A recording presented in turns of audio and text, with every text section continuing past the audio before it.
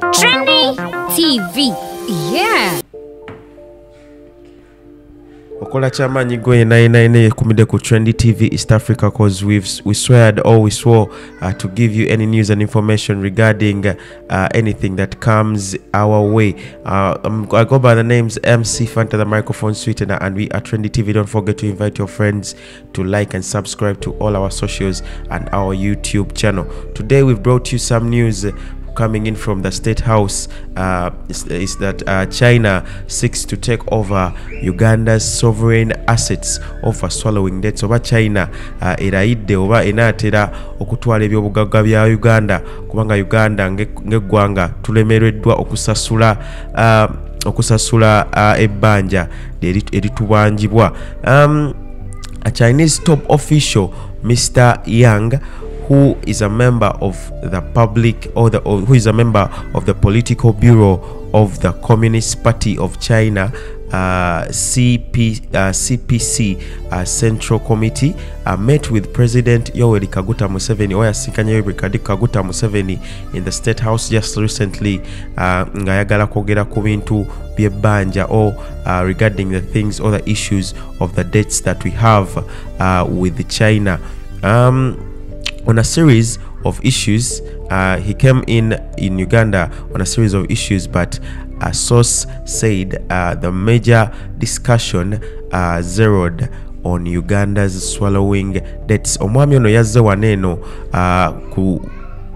mainly ku nsonga ya banja oba banja China lyerina oba lyetubanja towards Uganda. Era nga Uganda essaawa yonna we are likely to lose our assets like ngawe tukugambyawo kubanga omuntu oba weewola waliwo ebintu ebimu bimuba mwinoteeka mu ndagaano eyo in case ngebanja likulemye kye baba balina okutwala. Era China okusinziira ku mawulire getufuna galaga nti some of the things that are going to be taken our sovereign assets. Ngawo kati ngawo unawulira nti Uganda erina amafuta, Uganda erina amakolerero agayo kubayo its industries, the oil that we are likely to start producing in Uganda, we are likely to lose them to China because we have a huge debt. A source familiar with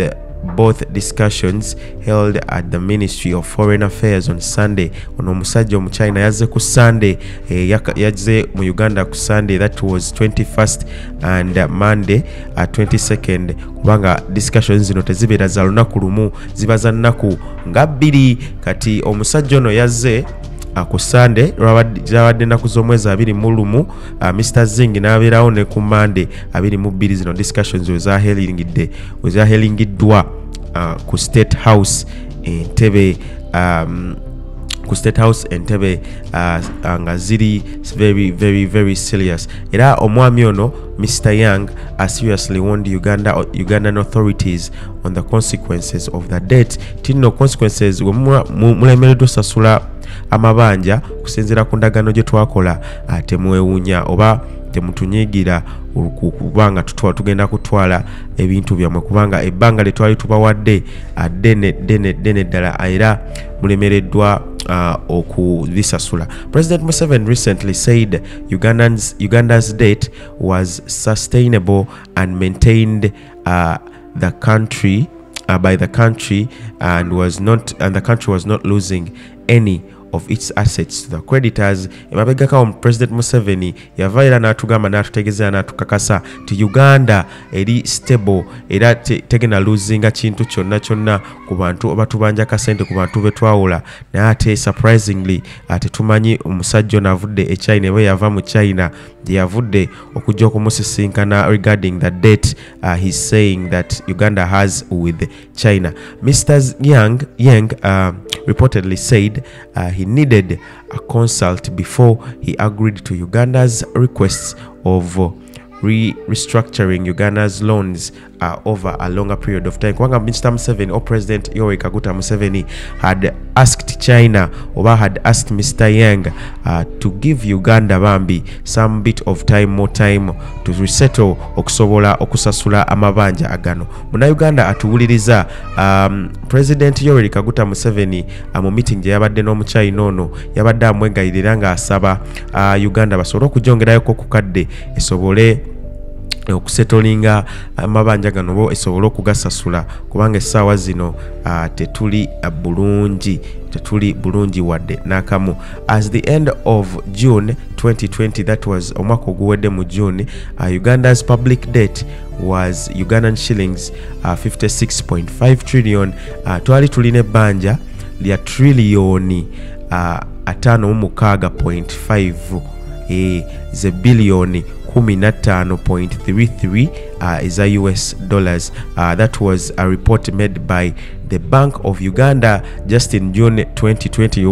Osobola okunonyerezako awo ku internet yo oba wantu wonna because we're giving you things nga biri professional kubanga tetu samwafe na bigambo. We give you informational news but with some bit of evidence. After two-thirds of the date is held by external debtors including China and the World Bank, the public debt is now 40.8% taken over. Watu wakasasulako ebitundutundu 4.8 gokka ever since that statement was made by Bank of Uganda. The report attributed that 20.5% rise in debt from June 2019. The new borrowing for countering the economic distress brought about by the COVID-19. Era President Museveni yavuddeyo n'agamba bambi ensonga lwaki Uganda tenaba kusetolinga debt season eno is because of the pandemic that came up. Ate ebyenfuna mu Uganda ne bisooka ne biserebamu all the financial gains first seized.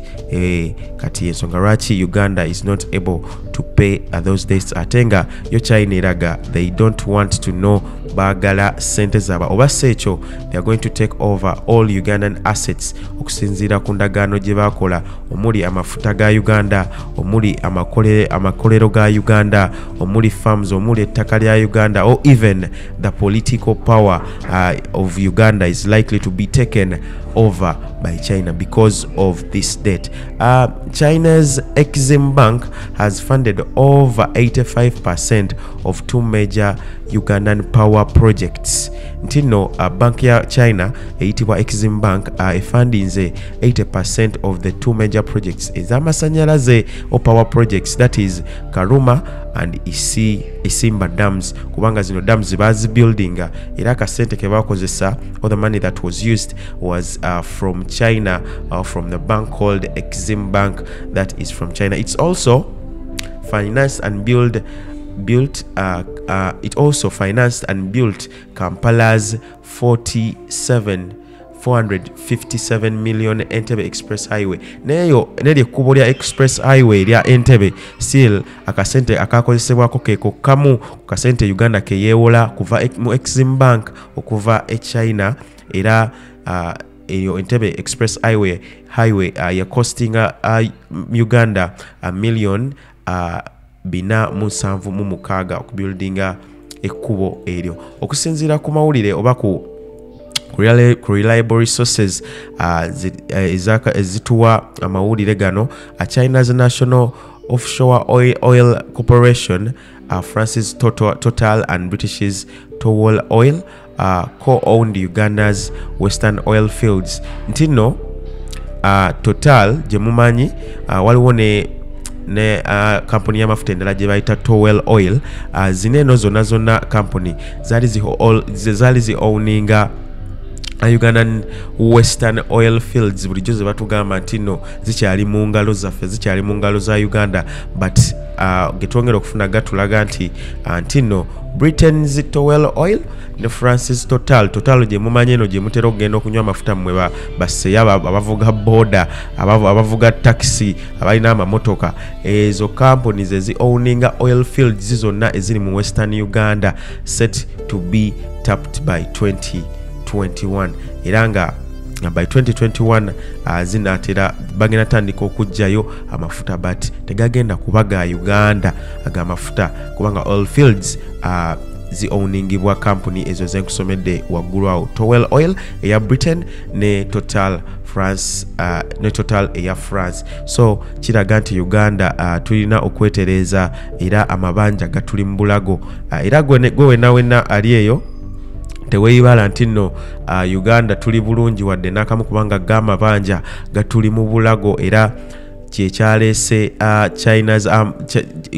omuchina ono ku Sunday omuchina ono gwe bayita Yang Jiechi era yavudde mu gavumenti ya China kubanga China yamusindise okusisinkana president boogere ku bbanja lye balina ne Uganda. I'm MC Fanta, the microphone sweetener. We are Trendy TV East Africa. Keep it locked to Trendy TV. We are still feeding you with more news and information regarding the death story.